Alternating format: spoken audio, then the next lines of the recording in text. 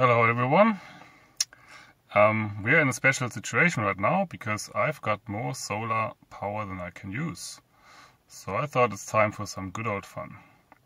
Today I want to find out how fast the Touran can go in a straight line ever since I upgraded the field weakening control. Let's go. Good, we've left all the Baustelle behind. I've stuck the car straight into fifth gear, so acceleration's not going to be spectacular, but that's not what we're looking for. On the laptop I'm plotting various live data, temperatures, frequency and so on. And here we go. Full throttle.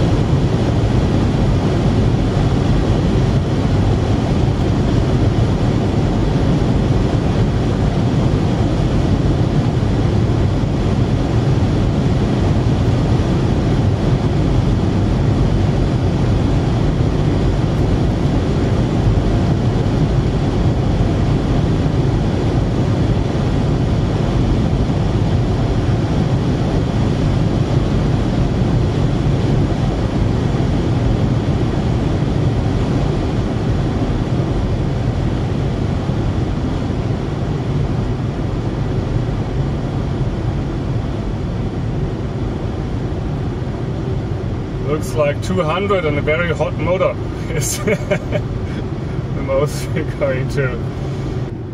Now, for the way back, I just want to know, can the car sustain 150? She wanted that. I stuck it in fourth gear now.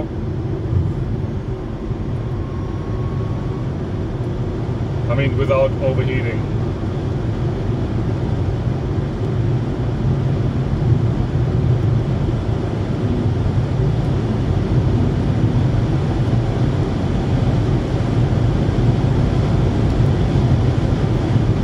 Okay, cruise control 150, it's quite noisy in here, so I certainly wouldn't be traveling at this speed.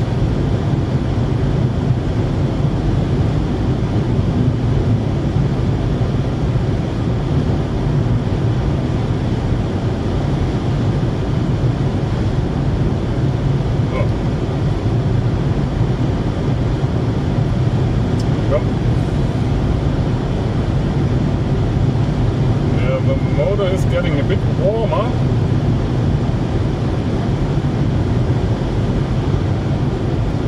(62), 63.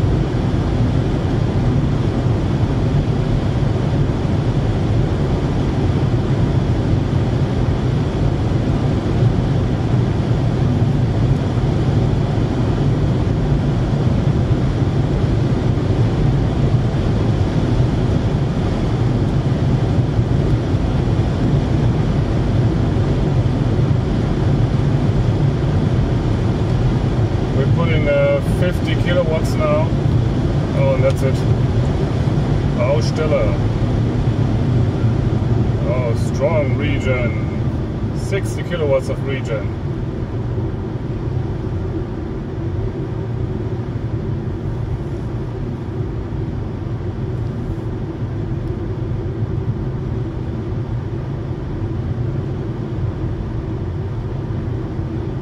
Yeah, this is more the traveling speed I prefer nowadays.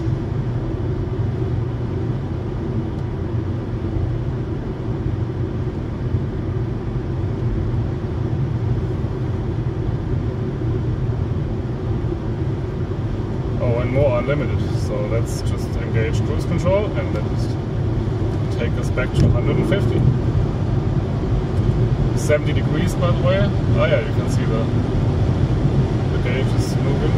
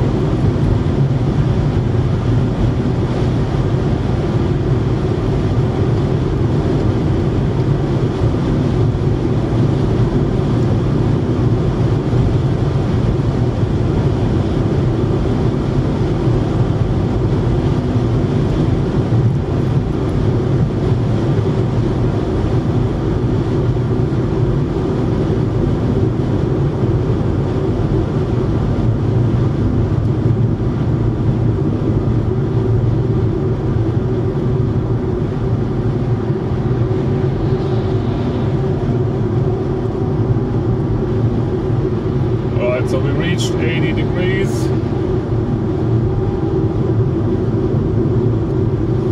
I don't know, would it rise further?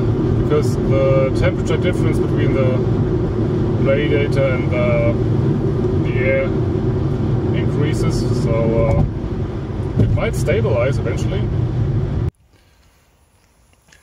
And here's just a quick reminder of the car's cooling system. Yes, this is small, I think it's called a heater core. So it's really small and tiny, and this is like lowest of the range pump. I think it's called an auxiliary water pump, just consumes like 5 watts. And yeah, completely sufficient for, like, let's call it normal driving. And I was expecting everything in here to be sort of toasty, but actually it's not. If I touch here, it's just like warmish. Same for the water. Well, maybe the sensor lookup table isn't all that accurate after all. And also the battery has taken quite a beating from this high-speed driving. We started at 25 degrees and now we are at 37. Never mind the high delta and cell voltage, that's just a loose tap wire. And finally, let's take a look at the graph we captured. So the acceleration run starts at around 250, where you can see the frequency rise from standstill to 438.